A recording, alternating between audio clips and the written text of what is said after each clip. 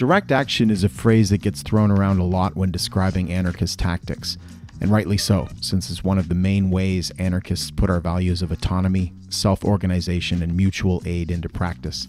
So, what is it exactly? Well, a simple definition would be to say that direct action is a political action aimed at achieving a specific goal or objective, in which is carried out directly by an individual or group of people without appealing to a higher authority for legitimacy.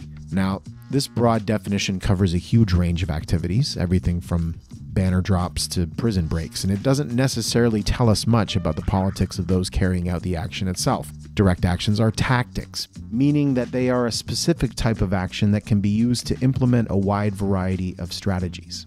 While you don't have to be an anarchist in order to carry out or to participate in a direct action, the concept itself holds a special importance for anarchists and other anti-authoritarian radicals. And that's because well-timed and well-executed direct actions can offer an escape from the endless cycle of representational politics, which assumes its highest form in the state. The German philosopher Max Weber famously defined the state as a monopoly on the legitimate use of physical force. In other words, state violence, whether dispensed by a politician's pen, a judge's gavel, or a cop's baton, is a manifestation of legitimate force and a harsh reminder of the state's role as the ultimate mediator of social conflict. This mandate includes everything from interpersonal disputes that end up settled in the courts or by someone calling the cops, all the way up to the broader conflicts that spring from systemic inequality and the structural imbalances inherent to capitalism, colonialism, white supremacy, ableism, and heteropatriarchy. In its purest form, direct action does not aim to persuade those in power, but seeks to foster and assert the power of those carrying out the action themselves. When people carry out a direct action, they are rejecting the state's monopoly on decision-making and asserting their own autonomy while providing an example for others to follow. To take just one example, rather than petitioning a politician to vote against the construction of a pipeline or appealing to state-controlled regulatory bodies, those who favor a direct action approach often find it more effective and empowering to go and block the pipeline themselves directly. Direct action can also be used to set up networks of mutual aid. 50 years ago, the Black Panthers were faced with the reality of widespread poverty and lack of service provision in their communities. Rather than appealing to the government or the conscience of white America, the Panthers set to work organizing their own health clinics and breakfast programs for hungry school children.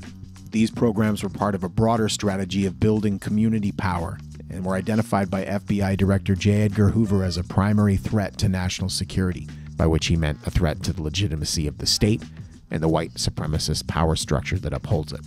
Because they transgress the official channels of politics and often the law itself, direct action campaigns are inevitably met with a whole toolbox of tactics aimed at bringing conflicts back under state control. These can range from state and corporate-funded nonprofits infiltrating and co-opting grassroots movements in order to force a change in tactics or leadership, all the way up to extreme repression such as mass incarceration and targeted assassinations carried out by state and paramilitary forces.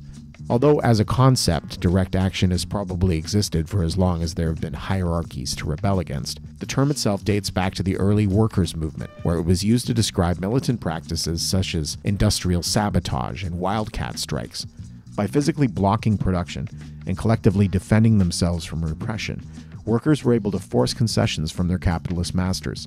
The widespread use of these tactics eventually led to the legalization of trade unions and a whole host of concessions aimed at bringing the more radical sections of the workers' movement back under state control. One of the most significant heydays of direct action in modern history took place in 1970s Italy. Faced with a housing crisis provoked by capitalist restructuring of the economy, thousands of migrants from the country's south squatted apartment blocks and physically defended families from eviction.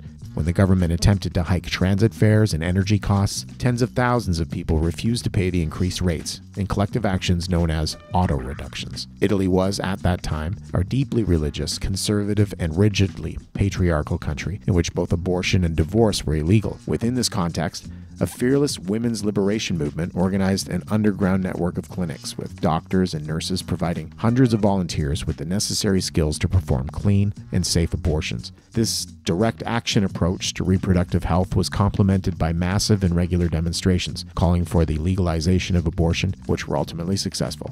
In our current age of increasing polarization, uncertainty, and insecurity, direct action offers a way for our movements to build and assert our collective power, both to defend our communities and to fight for the world we want to live in.